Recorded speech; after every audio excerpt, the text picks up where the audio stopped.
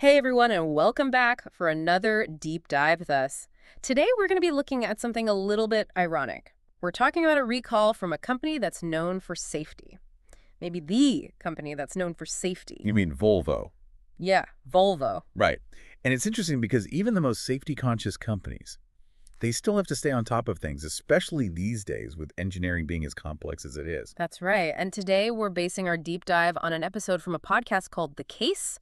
And they really get into the weeds on vehicle recalls. And there's one here that really stood out to us. We're talking about NHTSA campaign number 24V780000, or R10289 internally at Volvo.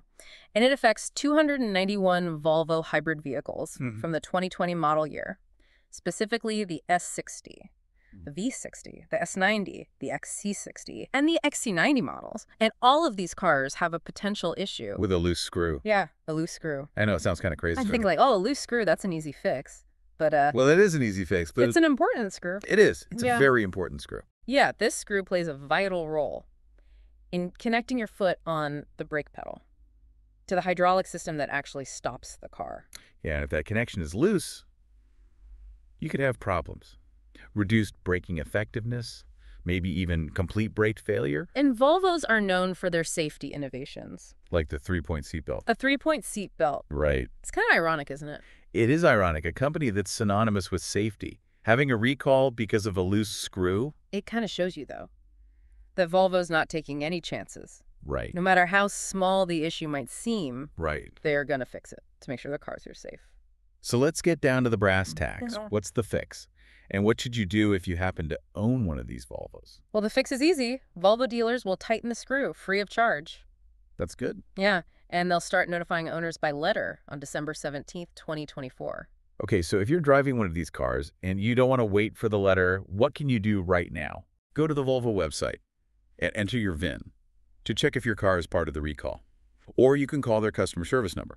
It's 1-800-458-1552. And remember, the NHTSA Vehicle Safety Hotline as well. That's 1-888-327-4236. They'll have info on this recall and others. That's right. You know, we always say it's good to stay informed. Absolutely. Be proactive. And if you end up at the dealership for this, yeah, you can mention the internal recall number, R10289. Okay, so we've covered this recall, and it might seem like a small issue, affecting a relatively small number of cars, but I think it shows us something really important. About how important the little things can be. Yeah, the little details. Especially in a complex system, like a car. Like a car. Yeah. Do you think that this is something we only see with cars? That's a good question. Or is this something that we see in other areas of life?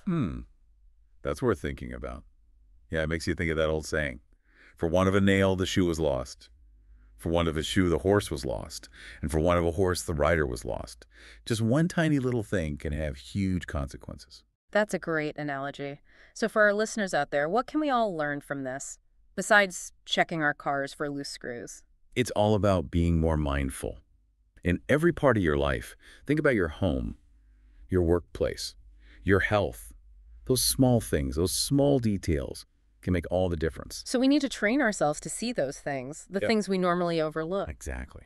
We rely so much on automation and technology these days that sometimes we forget to use our own observation skills. So it's not about being paranoid, it's about being present. Right, and being aware. And trusting your gut. Yeah. If something seems off.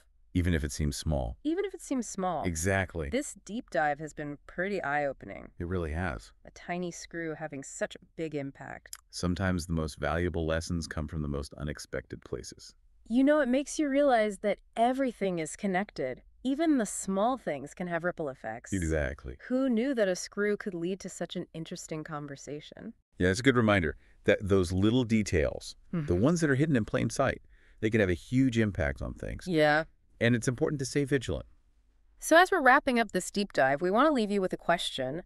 What seemingly minor details in your own life might be worth a closer look? Yeah. It really is something to think about. Yeah. You know, we go through our days, and we don't really pay attention to the little things. But those little things can turn into big problems. Exactly. Like a loose step on your porch. Ah. Or, you know, that light in the basement that's been flickering. Or even like a feeling that something's not quite right with your health. Yeah, it's about being aware of those things. And not letting them consume us, but just being observant and trusting your gut. That's it. if something seems a bit off. It's about realizing that safety is an ongoing thing. It's not just one big thing.